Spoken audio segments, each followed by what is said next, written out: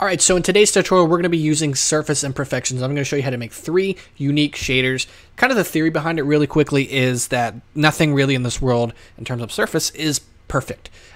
So if you design for that, it adds a little bit more realism for that. So I'm going to show you how to make 3 of them, but I made a pack of 10 unique surface imperfections. If you're on the Patreon, you'll be getting that for free, or you can go purchase that in the description if you don't want to join the Patreon.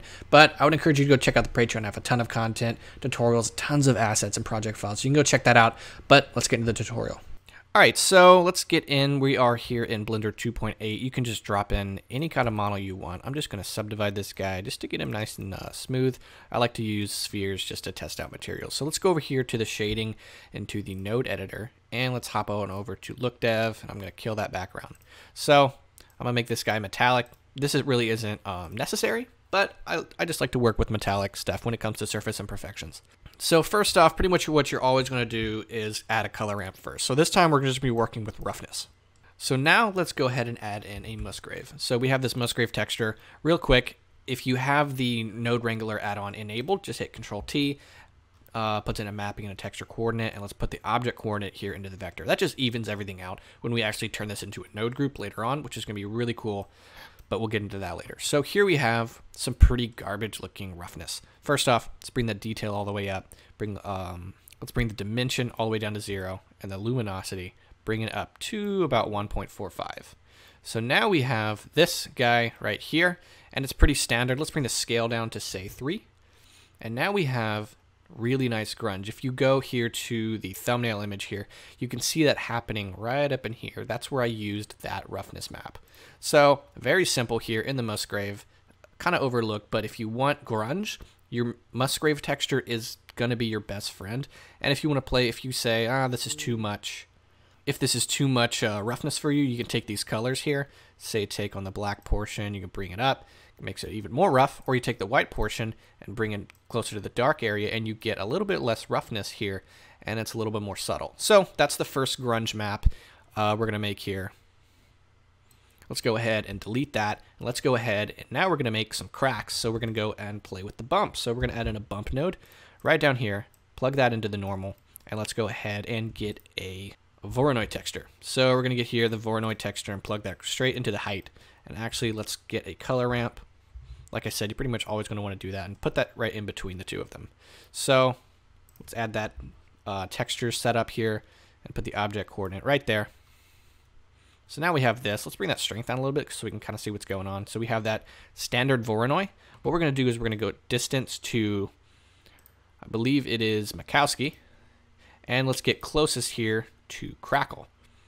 So now we have all this craziness. This is also its own pretty cool surface imperfection. Say we'll bring the scale up to 30, bring that distance down. Now you have kind of a cool looking area right here. But we're not going to do that. We're going to be making cracks, a little bit more detailed here. So let's bring it back to 10. And then let's bring this color ramp and bring it all the way over here. And now we're starting to get around what we're looking for. Let's bring that scale to 5. So now we have this. They're not quite cracks yet. They're more scratches than cracks. They're more scratches than cracks, but again, another surface imperfection you can catalog here in your stuff. So let's go here, texture coordinate, noise texture. Get the noise texture, and we're going to be adding detail in here. If you can see, it's kind of planar. There's no detail. It's just basically 2 planes. So we are going to add some detail in there to make it look like a scratch, like a dent. So let's add in a mix RGB, and what this is going to allow us to do is to pick how much of this noise texture we want to incorporate into that, because if we just have the noise texture by itself, it's way too much detail. So here in the noise texture, bring the detail all the way up, and now you can see all this crazy detail, but now it looks like worm lines or something. It's not quite cracks. So you can take this factor and bring it all the way to the edge, and then just bring it in just slightly, and now we have cracks. And then if you want to make it look a little bit better in terms of just scale, bring the scale down to C2, and now you have some serious cracks that you can add onto your models. All right, the last one we're going to do here is dents. We'll go back to the thumbnail image here. You can see these dents kind of going around in here, and that's also what we're going to make here. So dents, very, very simple. So color ramp, of course, bring that here, and we're going to be using a noise texture this time.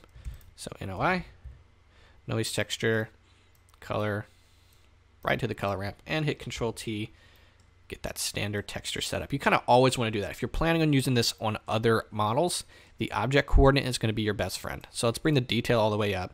And then here on the color ramp, bring the black portion this way, just like that. And if it's reacting like that, you can either do two things. Like you can see, they're kind of like mountains now. If it's reacting like that, and we actually want to make dents, you can do two things here. You can bring the white portion this way, which is what I'm going to do.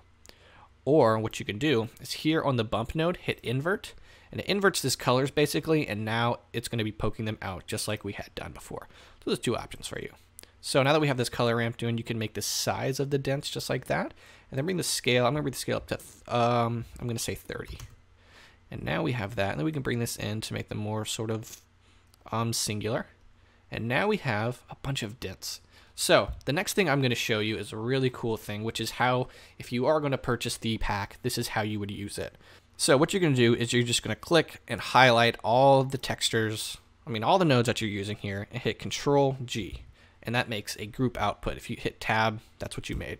But you need to take this group output, and basically what this is going to do is going to simplify all the nodes. If you had a massive node tree, this will be your best friend.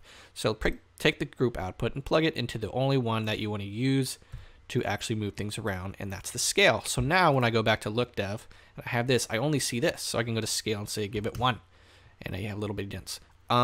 So that's how you do that. And so if you want to name it, let's call it dents. And then say we make a new material, just like this, add a bump node. Plug that there and say, I want to add those dents. Well, Shift A, D-E-N, because you made that node group, it's just like a new node in your section, and you plug that in there. And bam, you have dents. Of course, you can't really see it because of the color. Bring it all the way down. Now you have dents. So, again, if you are purchasing the pack, what you would need to do is go to File, Append, find Surface Imperfections, go to Node Tree, and now you have all these. Let's go to Grunge 2, Shift A, type in Grunge, and we have it. Plug that straight into the roughness. And now we have Grunge in our scene here. So that's how you would use it here in the pack. For those of you on Patreon, I hope you see this. I'll make sure you guys know to watch the end of the video. But yeah, so thank you guys for watching, and I hope you learned something.